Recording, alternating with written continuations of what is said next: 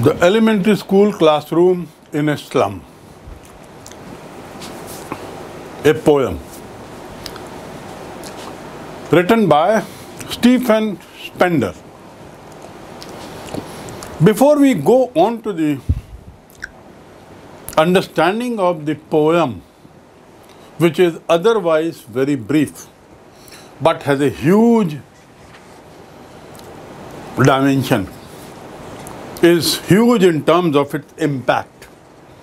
Let us know something about the writer.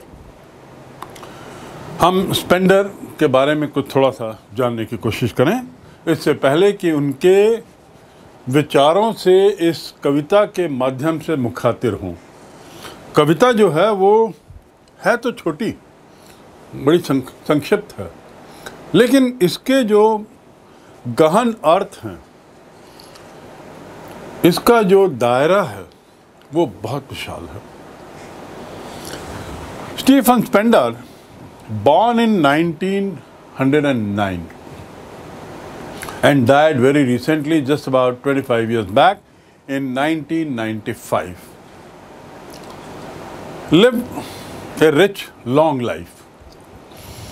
And as a poet, he earned good fame, but he was also an essayist. एक कवि भी थे और एक निबंधकार भी थे. He wrote plenty of many essays which have earned kudos for him. So far as his life is concerned, in 1930, he went to Berlin, an English writer otherwise. From England, he left to move to Berlin in Germany. Berlin was the capital of Germany those days. वहाँ चले गए, लेकिन उससे पहले very interesting is that he was a student of University College, Oxford, one of the most renowned colleges in those days in the world, in London. University College, Oxford, जहाँ वो अध्ययन कर रहे थे. Without completing the degree, without taking the degree, he left that university, left that college, और Berlin चले गए 1930 में. That means he was not bothered about formal education. उसके लिए उनको चिंता नहीं थी कि एक पूरी डिग्री चाहिए आगे बढ़ने के लिए. But he had joined, but left it midway for different reasons, and then went to Berlin. Now there, he developed interest in politics. 1930s is the time when Germany was aggressive.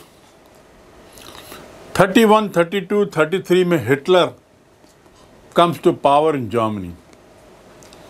And Germany shows its might during these years, resulting in Second World War that starts in 1939.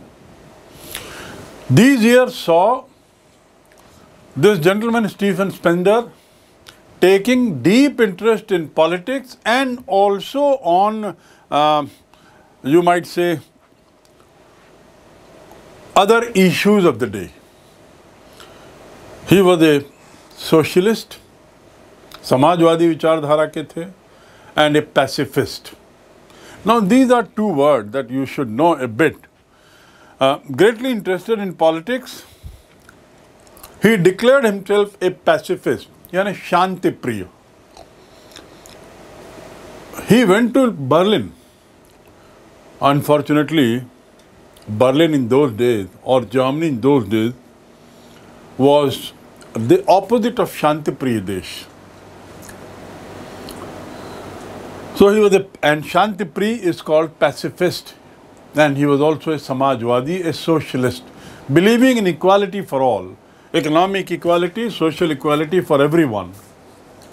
So he was a firm believer in socialism, he was a firm believer in pacifism, and declared himself as a pacifist. During the course of his life, long life, he wrote several famous books based on certain issues. To start with, the Poems of Dedication. Poems of Dedication, The Creative Element, similarly, the Edge of Being, The Edge of Being, The Struggle of the Moderate, The Struggle of the Modern, The Struggle of the Modern, and World Without World.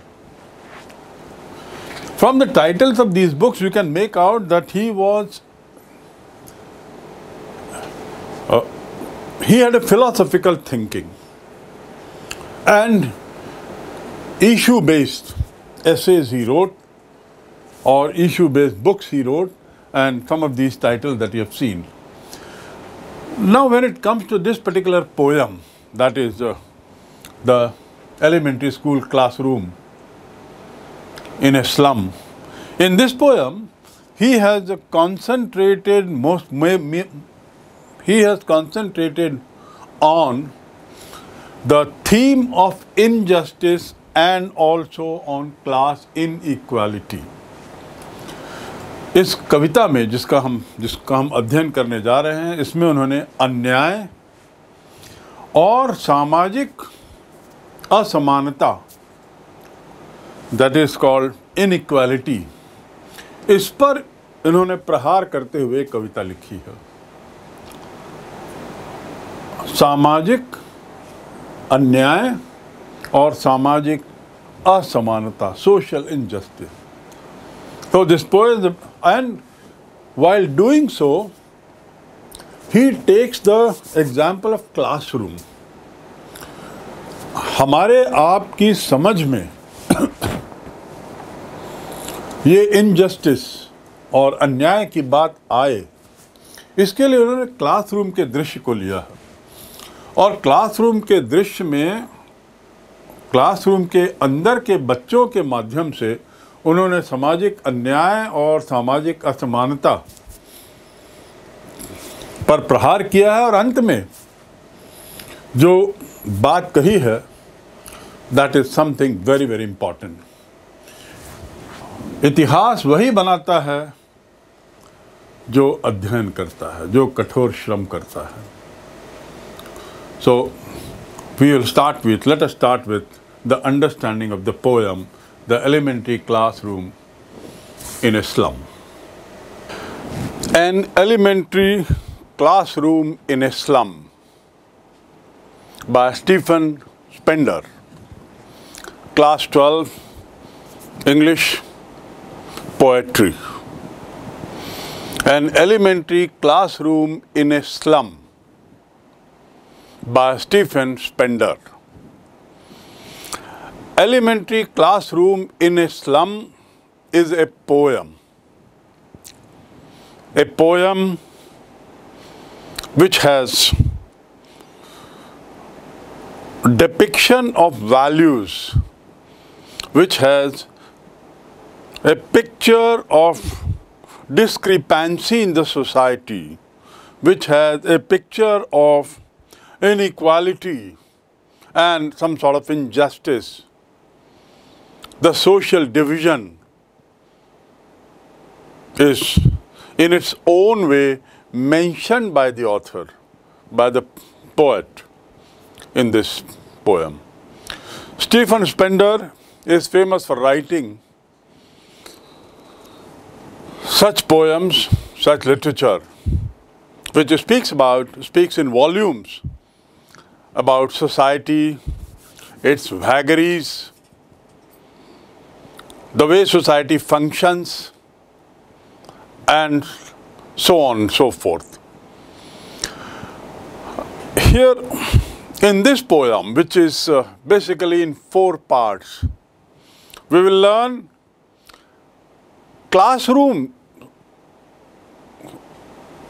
how it reflects a society in the larger perspective. The author takes the classroom as a place of discussion supposed to be exemplifying the society in a large scale, in a larger paradigm.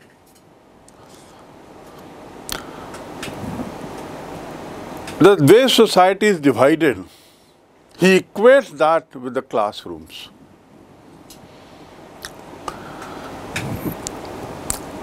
Note the topic. It is an elementary school, first of all.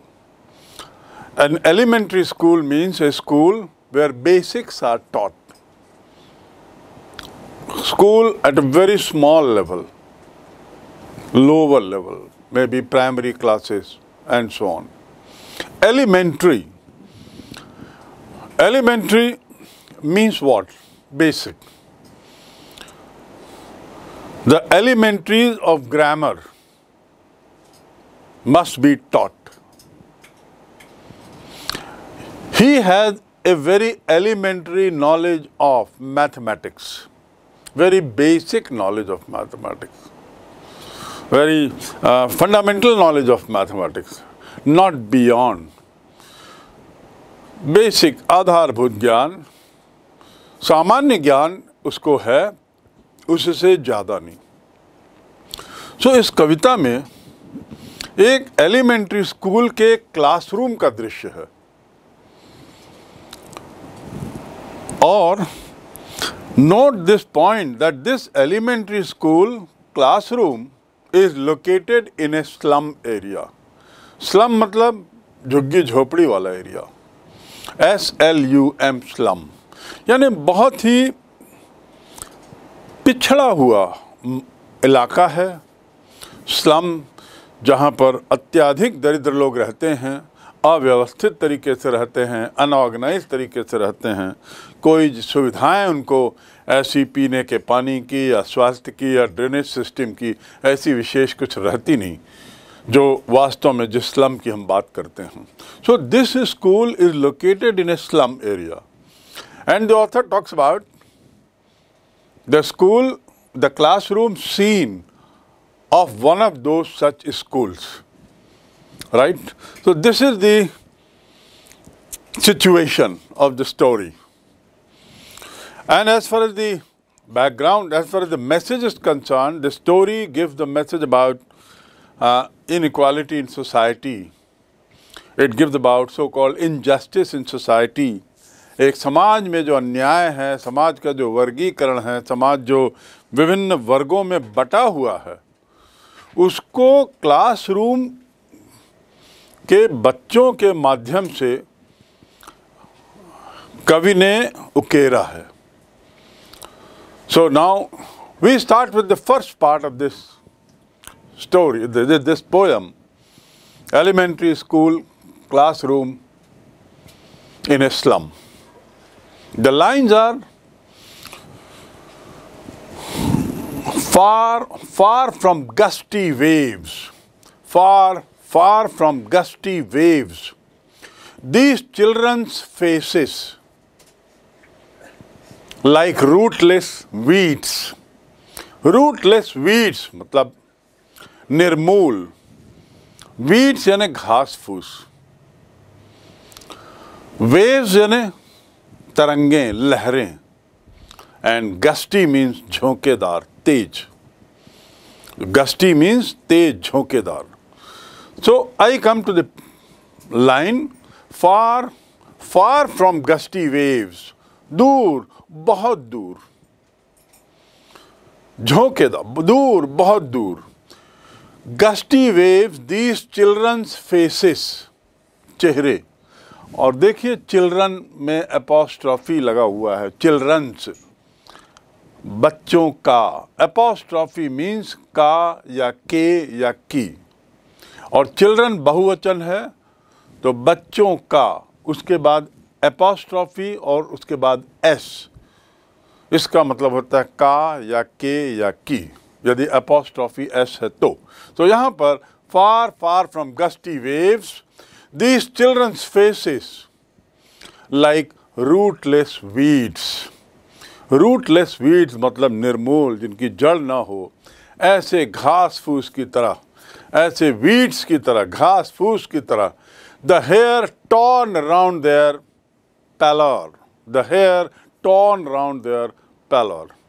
Hair, बाल जो हैं वो उनके बिखरे हुए हैं। Torn मतलब फैले हुए, अस्त व्यस्त। टॉर्न मतलब अस्त व्यस्त। Tier, tour, torn. Tier, tour, torn. So the author says, the poet says that far, far from gusty waves, झोंकेदार तरंगों से, झोंकेदार हवाओं से दूर, बहुत दूर। These children's faces, इन बच्चों के चेहरे, like rootless weeds, घास फूस, निर्मूल घास फूस, बिल्कुल बाल। The hair torn round their pallor. Pallor means face. Pallor means face. Chehra. Pallor means chehra. So he is describing about the face, faces there in the classroom. And he says, कैसे हैं चेहरे? निर्मूल, घास फूस की तरह उनके बाल फैले हुए हैं, अस्त व्यस्त हैं, बिखरे हुए हैं। The hair torn around their pallor. The tall girl with her weighed down head. उनमें से एक लड़की भी है, ऊंची लड़की, the tall girl, weighed down head, अपना सिर झुकाए हुए। To weigh मतलब वजन करना, WEIGH, weigh। T नहीं है इसमें, देखेंगे।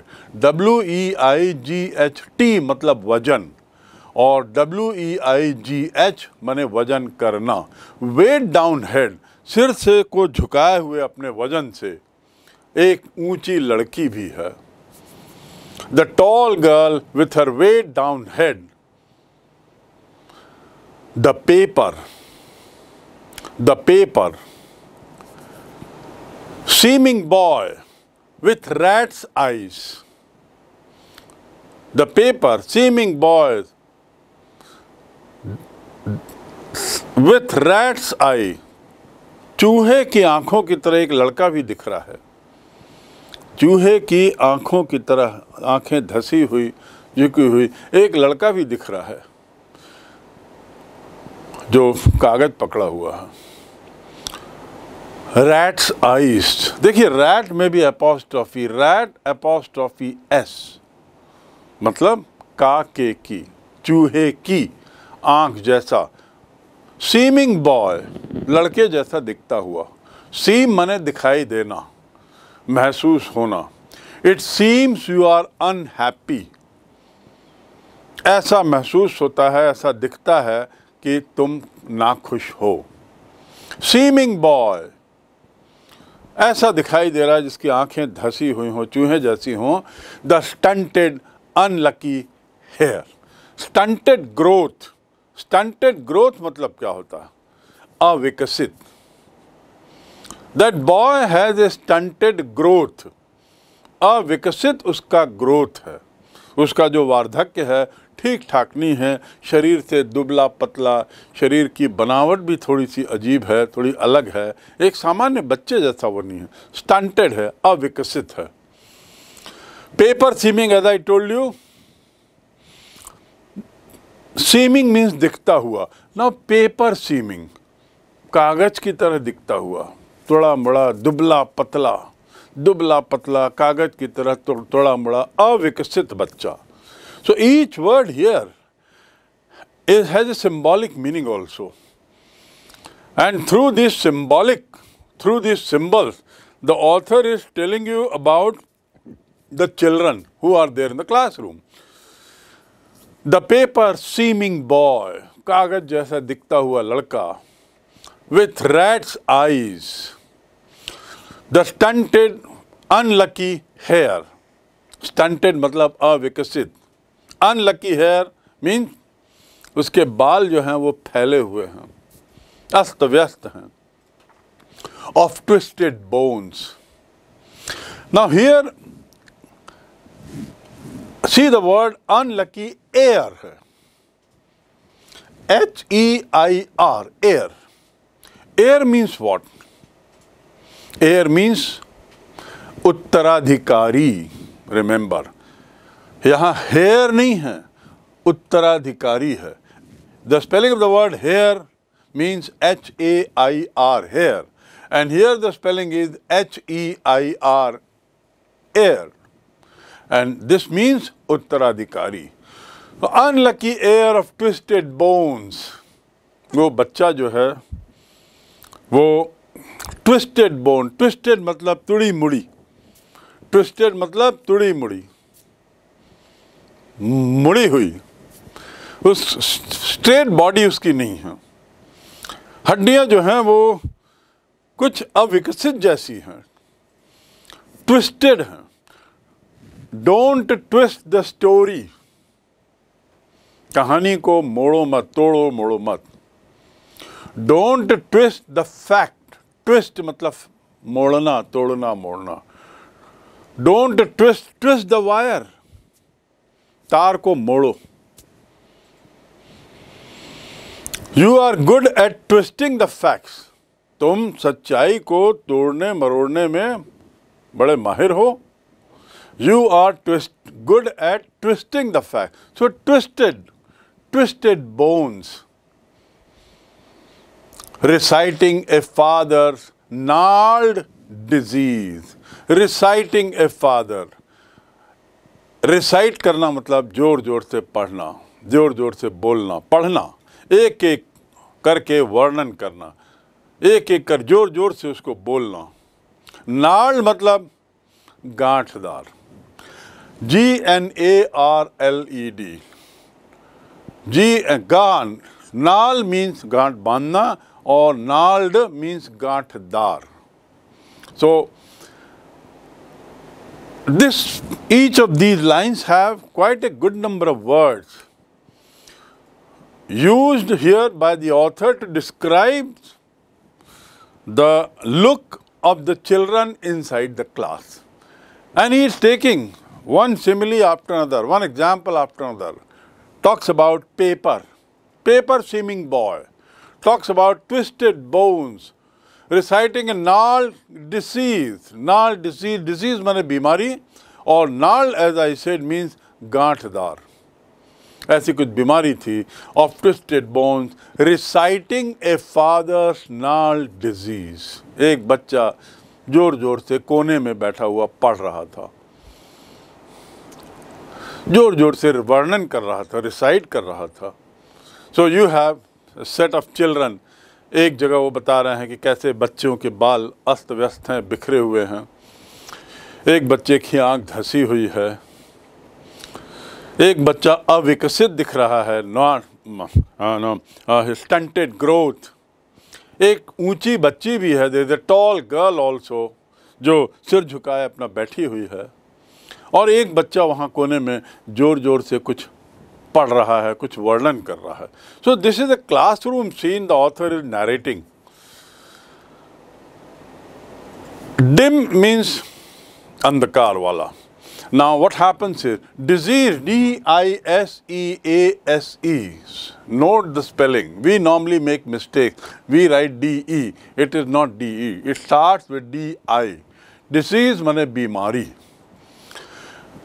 His lesson from his desk of twisted bones, reciting a father's gnarled, what?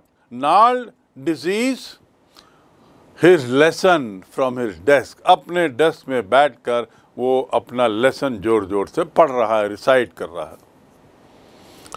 And that child, his eyes live in a dream.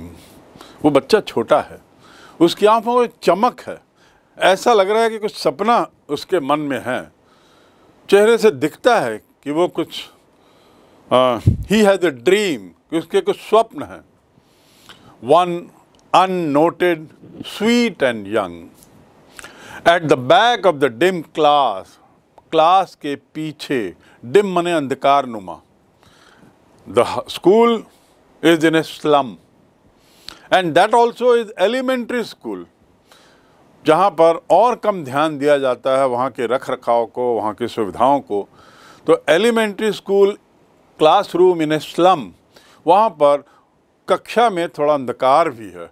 Dim माने एकदम अंधकार, मतलब not dark but light is very low, there is very less light, sunlight coming.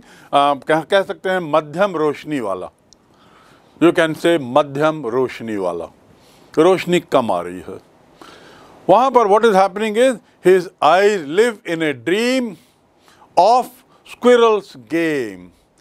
एक squirrel मने क्या होता है? Squirrel मने गिलहरी, गिलहरी के खेल के बारे में वो सोच रहा है। In tree room, tree room पेड़ में जो कमरे उसके बने हुए हैं उसमें, उसके बारे में वो सोच रहा है। Other than this,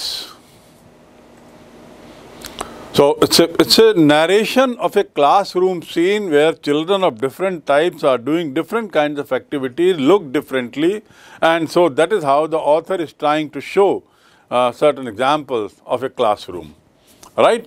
And the words are, I repeat, gusty, झोंकेदार, Tej, rootless, root माने जड़, less माने बिना, बिना जड़ का, weeds means grass, सूखी घास, जंगली घास, जंगली घास फूस, weed, you know in A carpet grass, आपने देखा होगा कारपेट ग्रास में जो जंगली आ जाता है उसको वीड्स कहते हैं, तो वीड्स को निकाल दिया जाता है। टॉर्न मतलब बिखरा हुआ, tier, to, torn. Parallel means face, similarly stunted means अविकसित, and as I said paper seeming, कागज जैसा दिखता हुआ, सीम मीन्स दिखाई देना। You seem to be very happy today, तुम आज बहुत खुश दिख रहे हो। लेकिन यहाँ पर उसका मतलब क्या है? पेपर सीमिंग मतलब कागज जैसा दुबला पतला, फड़फड़ाता हुआ, बहुत पतला दुबला। He is talking about a child. Reciting, जोर जोर से वर्णन करना, to recite, let us recite a poem today, reciting. And नाल मीन्स गांठदार, डिम मीन्स मध्यम रोशनी वाला।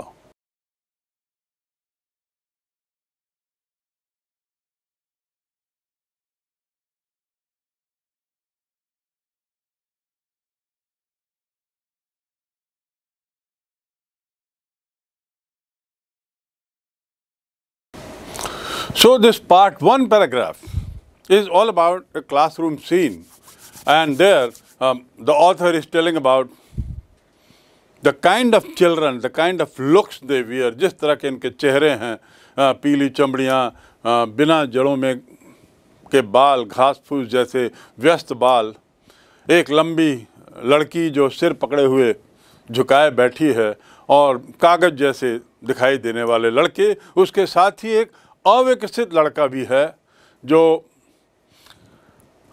किस चीज़ का उत्तराधिकारी है?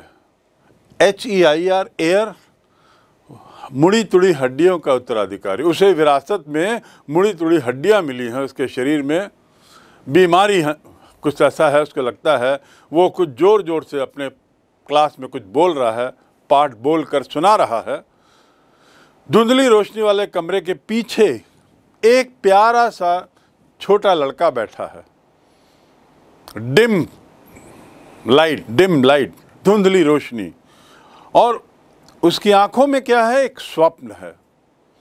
A dream looks to be there around his face, and that child is thinking about squirrel, एक गिलहरी के खेल के बारे में सोच रहा है जो इस कमरे के अतिरिक्त किसी पेड़ वाले अन्य कमरे में होता रहता है, कहीं और वो हो रहा है वो खेल, उसके बारे में वो सोच रहा है। Having understood the classroom scene, having understood some kind of picture of the classroom, now we come to the part 2, what we can call as part 2 of the story, or stanza, another stanza. Stanza means what? STANZA. Stanza means कविता का हिस्सा, जो 4-4, 6-6 line का एक एक हिस्सा होता है, उसे स्टैंजा कहते हैं। So let's come to the next part of it. On sour cream walls, on sour cream walls, donations, Shakespeare's head. Shakespeare is what? Shakespeare is the name of the most illustrious writer in English. अंग्रेजी में सबसे महान साहित्यकार Shakespeare कहलाते हैं। Look at his spelling, very few people right it correctly. So you being learned now, you should note down the spelling correctly. S-H-A-K-E-S-P-E-A-R-E. I repeat, S-H-A-K-E-S-P-E-A-R-E.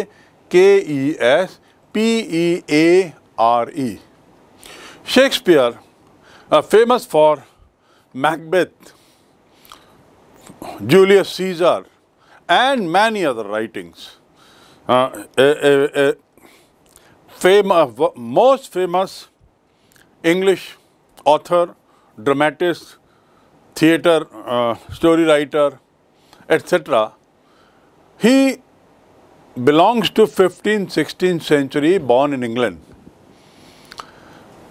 उसका नाम, now say again apostrophe S, का, Shakespeare का सिर, on sour cream, sour माने थोड़ा कड़ुआ, sour means kadua, on sour cream walls. Now here what does it mean? Sour cream wall means, sour cream walls थोड़ा सा क्रीमी कलर का की जो दीवार थोड़ी दिख रही है। डोनेशंस मतलब दान, डोनेशन मीन्स दान। Cloudless at dawn, civilized dome riding all cities. This is the narration from the window of the classroom.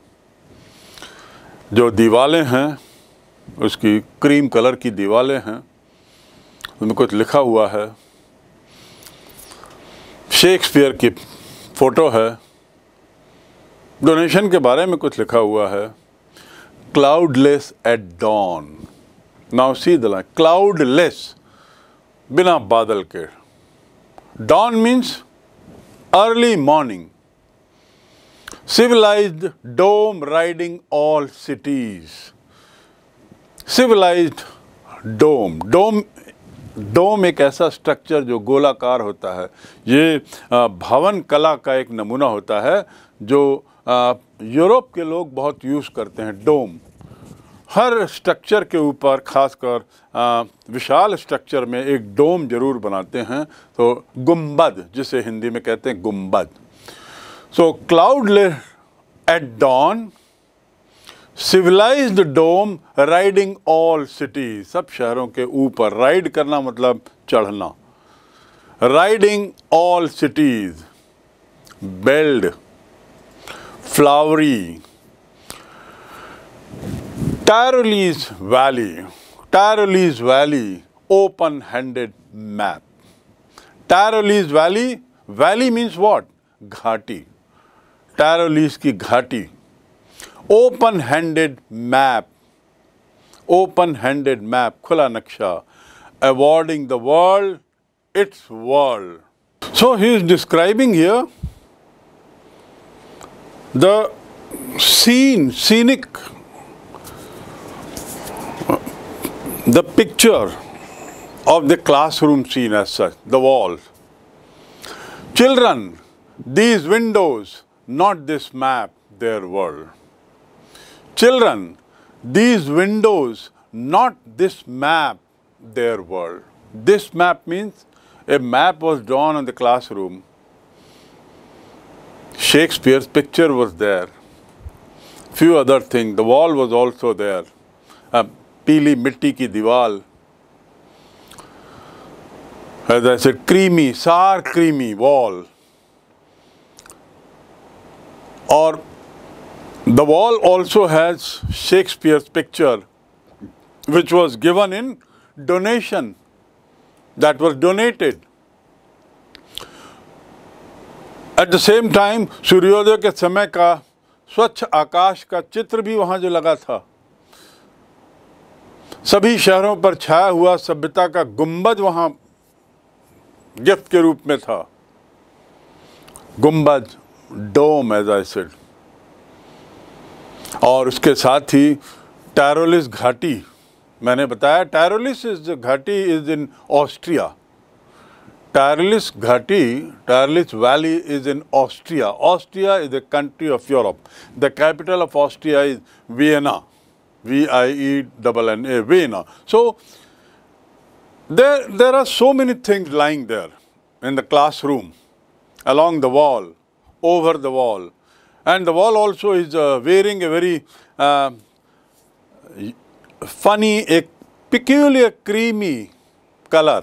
भद्दी थी दीवाल, दीवालों में कुछ कुछ कुछ कुछ लिखा हुआ था, और वहाँ कुछ गिफ्ट भी थे, डोनेशंस थे जो दान में मिले थे या उपहार में मिले थे, गिफ्ट के रूप में मिले थे, तो उनको वहाँ रखा हुआ था, जिसमें शेक्सपियर की फ़ोटो थी, उसमें शहरों के ऊपर एक गुंबद का दृश्य वाला चित्र था, अर्ली मॉर्निंग का सीन था, सूर्योदय के समय का स्वच्छ आकाश का दृश्य था. Beautiful picture that was. Clean sky and it has a dawn, scene of a dawn, Suryoday. Dawn means Suryoday and dusk means Suryast. D-U-S-K, dusk means Suryast. सूर्य के उतरने का जो समय है शाम को, उसे सूर्यास्त कहते हैं और अंग्रेजी में डस्ट, और सूर्य के उदय के समय को सूर्योदय. सो सूर्योदय इस डॉन, उसका भी चित्र वहाँ था. गुंबद का तो था ही, घंटियों वाली फिर फूलों से जो टाइग्रिस या टैरोलिस जो घाटी थी उसका भी चित्र था, और एक बड़ा ओपन हैंडेड जिसे कह रहे हैं, ओपन हैंडेड मीन्स बड़ा हुआ, उदार विश्व मानचित्र भी वहाँ पर लगा हुआ था, खुला हुआ मानचित्र वहाँ लगा हुआ था. What is sealed in? SEAL, to seal मतलब बंद कर देना. Seal the envelope, seal the envelope, seal the room. जब नगर निगम के अधिकारी किसी कारण से किसी दुकान को बंद करते हैं,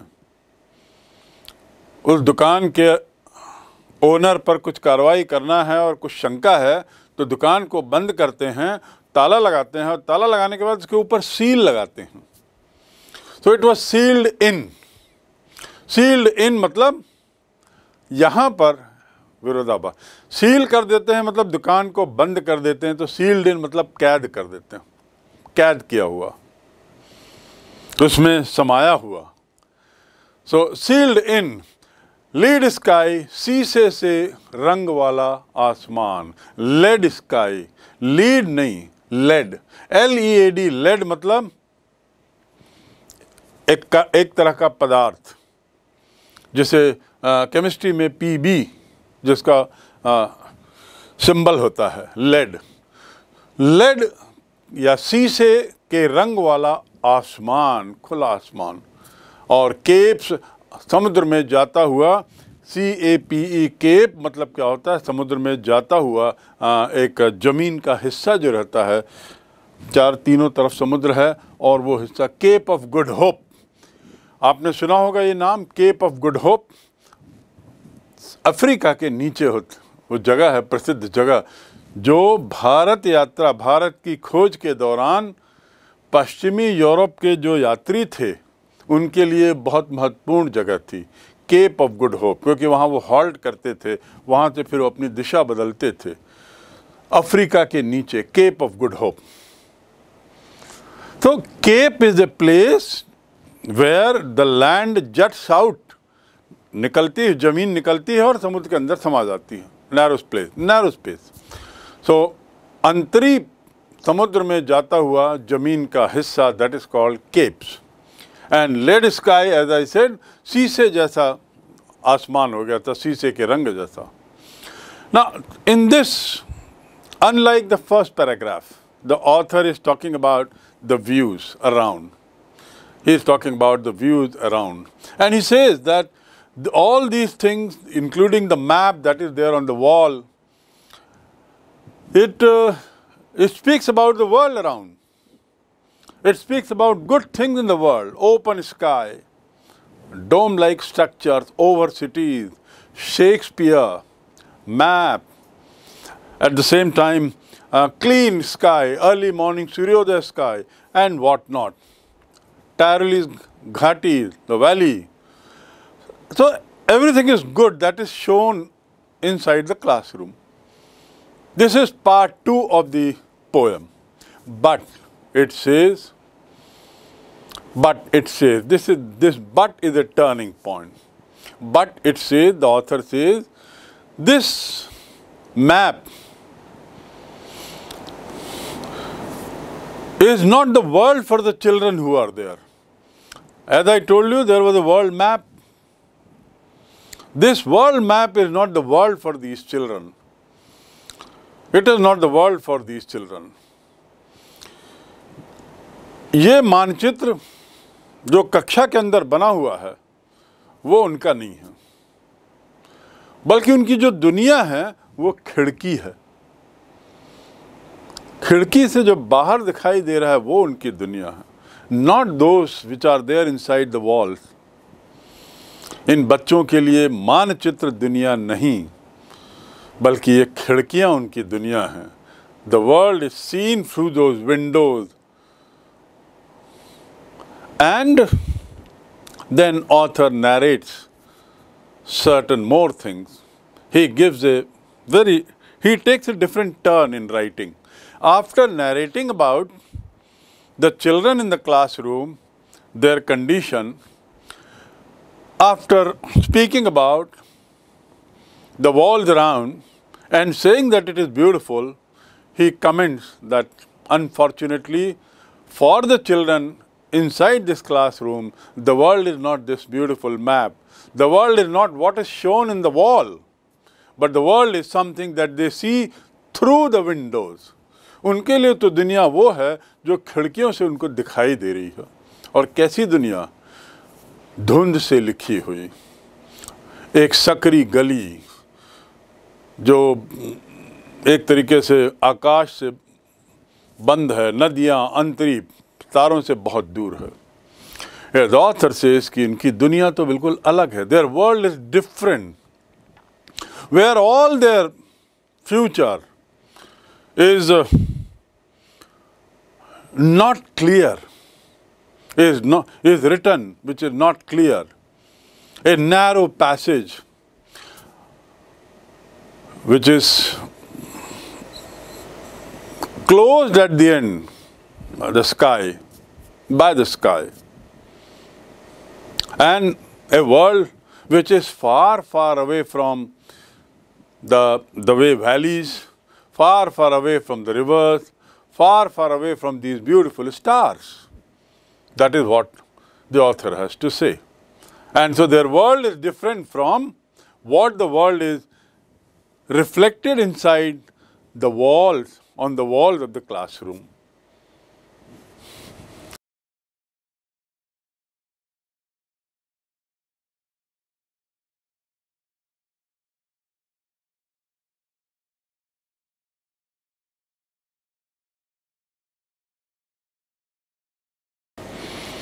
To say that again, those important lines. Children, these windows, and not this map, their world. These windows is their world, and not what they see inside the classroom in that map and those pictures and those gifts. They are not their world, where all their future is painted with a fog, where all their future is painted with a fog.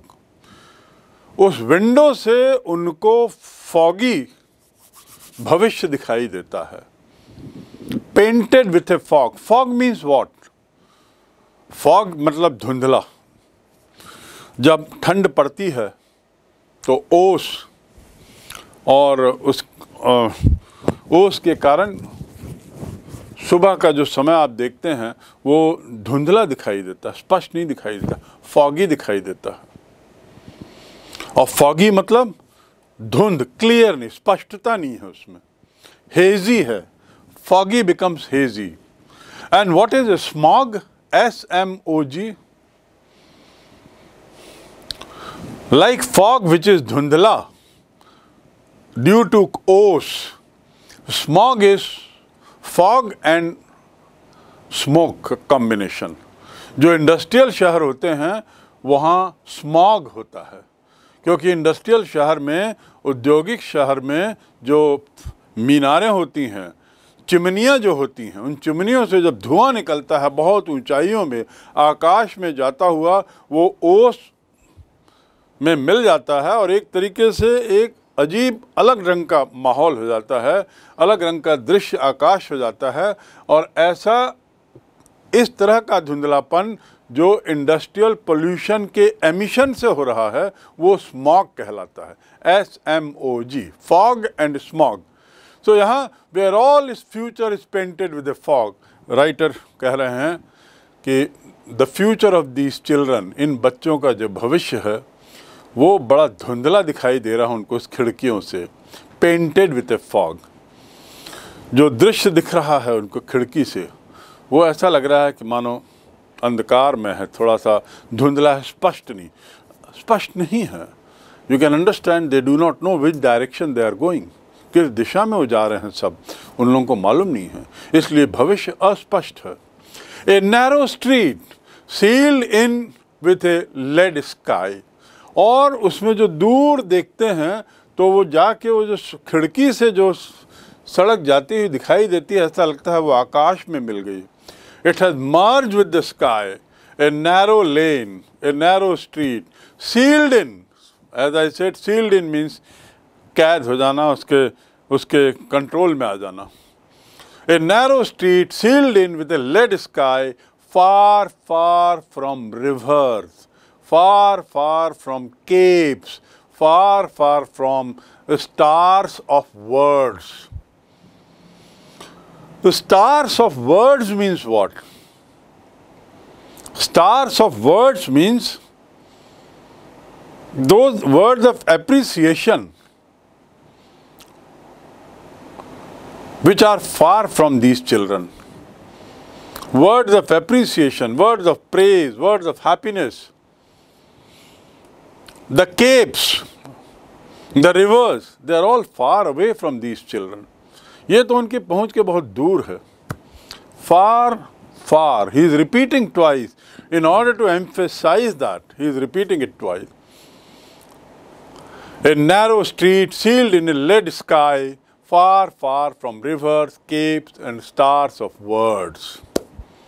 This is part 2 of the poem.